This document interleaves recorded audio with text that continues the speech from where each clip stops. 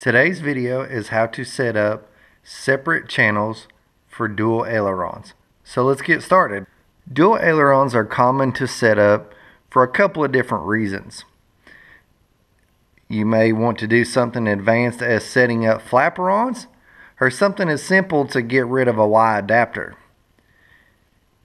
There's nothing wrong with using a Y adapter, and it saves you from having to use an extra channel for two servos. However, it is another component that can fail. So let me show you how to set this up where our ailerons are going to be on separate channels. First thing we need to do is configure that type of aircraft. Push enter, go down to system setup. We go to aircraft type. We're going to set up dual ailerons. You can see we've got two servos there, one for each side. Now we'll go back, scroll down to channel assign. Then we go to RX port assignment.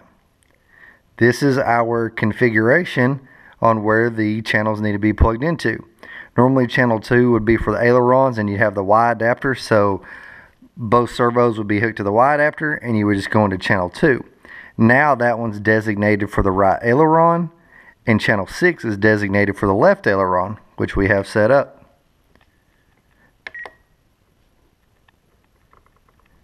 So now let's see what we got. Push it to the left, they're both going the same way. Push it to the right, they're both going the same way. If the servos are mounted in the correct position on an airplane, they should go the opposite direction. So you're probably thinking, well, BD, how do I get them to go in the correct direction? Here's what you do. You push enter, go to servo setup, go to reverse. This is your channel reversal. Just think of these as switches. That's basically what they are. So we want to change the direction that the left aileron servo is going. So we'll scroll down to LAL, which is left aileron, push the switch. Now let's see what happens when we move the aileron left to right. You can see they're going the opposite direction.